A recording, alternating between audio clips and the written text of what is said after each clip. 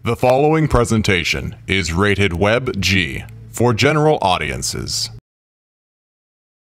Previously on Welcome to the Family. That horse must have been maybe 15-20 feet tall. I also have a fear of heights. And that wasn't the hard part. He said, quickly, come on. We didn't know if a train was coming by, just like smash into it. It was quite scary. We drove it till it was gone. Houston, we have problems. Anyone can entertain you, but only we edutain you. With a mixture of fun, learning, and craziness, my team and I travel the world motivating and connecting with people. Are you ready? Welcome to the family. So today we're headed to the George Ranch Historical Park, which actually follows the family lineage that dates back to 1824 and spans a little over 100 years. It really takes you back and it gives you a perspective on how people used to live in the 1800s, and I thought that was pretty cool. Now the location itself is huge. I'm here with my daughter Sabrina, and we're about to do a selfie. Ready? On three. 1, 2, 3. Don't bite your arm. We got no water, man. Can you do something about that? You have 20,000 acres of working ranch. Men raised in a saddle showed us the cowboy way.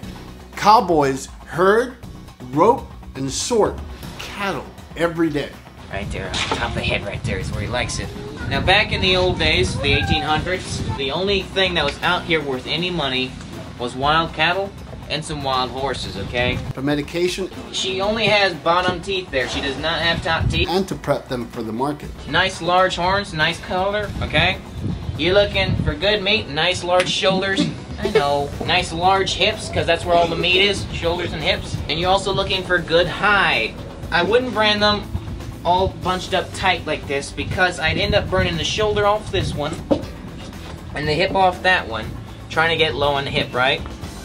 Another interesting part is to get around this huge ranch. The transportation they have there is this huge tractor connected to this, it almost looks like a tram, but it's your ranch tram. They also had, I think, about 4 or 5 different mansions from different eras. So you got to see how people's lives shifted during different time periods. One of them was a Greek revival home from the 1850s.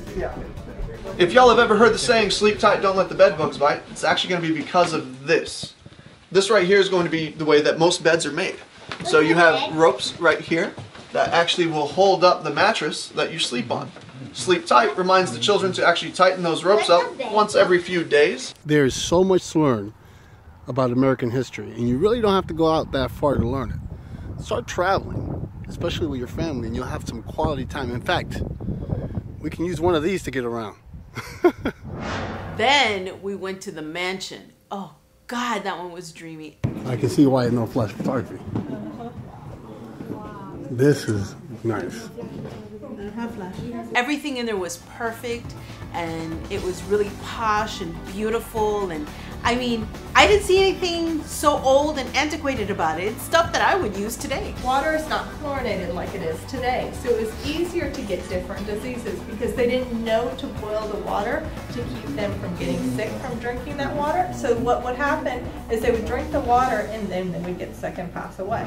We actually took Nettie's daughters with us, and they had a great time. You remember who Nettie's daughters are, right? If you ever want to go to Texas, I recommend you go there because it makes you feel like you're in Texas, and it's a great experience for not only yourself but the entire family. So off we go to see Mount Carmel Center in Waco, Texas, better known as the Branch Davidians. We are at the site of where David Koresh had his cult in Waco, Texas. So when we got to the compound, there was a little eerie feeling. So we're gonna go check it out, see if we see anybody. It wasn't just knowing the history of what went on there. Everything was real desolate, and it seemed very abandoned almost. Hello? No, you're trespassing, right? Yes, we know we're trespassing. Something went down and went wrong. That the ATF, Alcohol, Tobacco, and Firearms Agency, was coming to raid them. They came because it has automatic weapons, supposedly illegal weapons. So David Koresh says, we're just protecting our property and we have the right to bear arms. So they attacked the place. When they attacked them, the first 4 officers got shot down because these guys had serious weapons. And that's when the whole army stuff started. And then they brought in the military. He's like, look, I'm shot, I'm here with my kids, and you guys can stop any minute now. You don't have to continue doing this. And they kept at it. They burned them down. They killed the people. That's like going to a Christian church. I don't like what you're practicing, and you guys have guns for your protection, so let me burn you down. Yeah, but you're not allowed to have automatic weapons without the right permit. Yeah. All these hills here mark the graves of everybody, including the ATF dead. These are kids. Where did he feed it? Yeah, here's David Koresh here. 2014. These stones originally marked the different bodies that they found, and then they moved them into the monument. So it's very possible they didn't know where he was. This is Koresh. That's Koresh? Yeah. I don't agree with the way the cult was set up. However, I don't think it's right for them to come in and just take you down. What did they believe in, though? What was Thank God, they were 7-day Adventists. Yeah. On the road again, heading towards Lake Murray because we're a part of the wedding party. So I've heard about Stephanie and Gary for years, especially from Alex, because Stephanie is one of her closest friends. She loves them both. They're awesome people. So I was really excited to meet them. Oh, how cute. Oh, no. That's so cute. Look at the sign. What does it say? For smoking hot love. Little piece of Texas. That's an actual fence from Texas that we painted your name on. How you doing, buddy? Man, you've gotten big. And you have a fireplace, so now in that bag is everything you need to start the fire. Made in country style. You're gonna take 1 to Gary. Alright, got 1 for Gary. 3 for Bobby. 3 for Bobby. I'm out here in the wilderness delivering some Cuban coffee. I've never seen places like that before. Like the most I've seen is like this little tiny forest that I went mudding with Miles, LJ, my dad and I. Oh, dude, are you bringing me Cuban coffee? Alright, Gary. Oh, you are the bomb, baby. You the man. Alright, now be gentle with it. Be gentle. Gentle. Let it be gentle with me. You caress it. Let your tongue caress the flavors.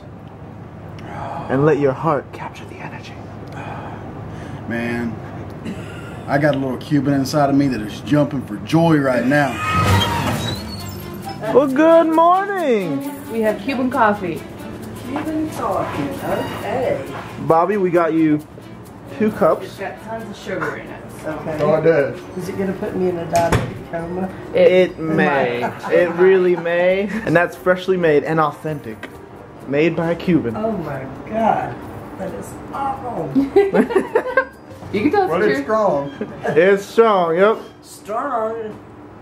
Like anything, you've got to acquire a taste for it. They drank it, but Too strong. Donna had a sip and she's like, no. I warned her about the sugar. And Gary loved it. In the rehearsal, I had the moves. You had to see me. I felt like I was a part of Dancing with the Stars. Oof. I was ready to rock the house. Now that's also where I go into a costume change. So I go change. Now, you gonna do my fingernails? They might have to, yeah. All right, girls, give your first to the guys for a minute. All right, so girls, we're gonna go out on the dock first. Okay. Being part of the bridal party required us to go out onto the dock and take pictures. Are we going to the very end, Sandra? I had you envisioned down there, yes. And we're walking in this dock that feels like it's gonna fall apart on us in any minute, and we're gonna plunge 10 to 15 feet down into ice cold water. Y'all don't look down. Hey, where do you want me at? Down here with Stephanie. I know, but man. It was horrible. She has the worst heels on, and her heels are picking through this. Not to mention, we're about 10 feet off of a pier that has no siding. But it was fun, and I'm sure those pictures are gonna be amazing. Happy anniversary!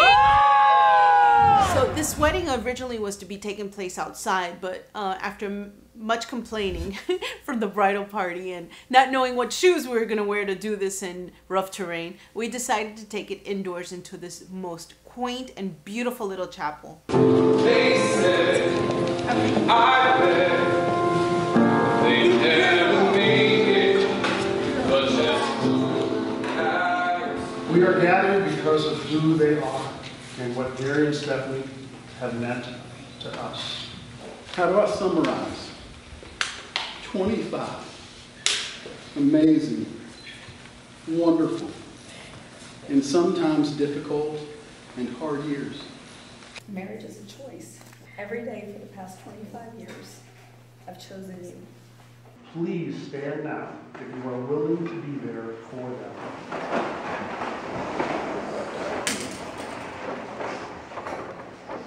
I present to you Gary and Stephanie Applewhite.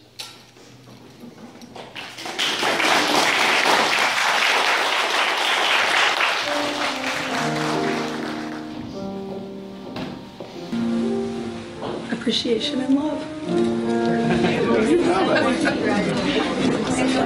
And now it's time for the main celebration. Congratulations.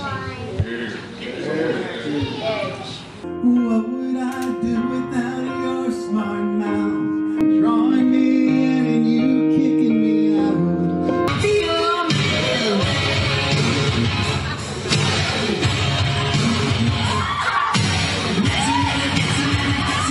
The wedding weekend was so much fun, and we got to see so many of our old friends that we hadn't seen in years, and made some new ones that we hope to see for the next coming years. Oklahoma was really fun.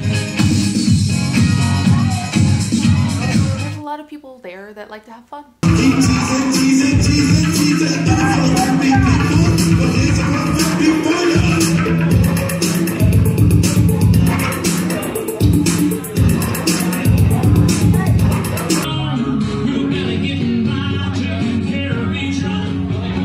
One of my favorite part of the entire experience of the wedding was actually spending some quality time with old friends and meeting new people. It was just time to hit the open road and head off to Oklahoma City. Welcome to the family. I'm Val. Don't forget to like, comment, and share our video. And subscribe, of course.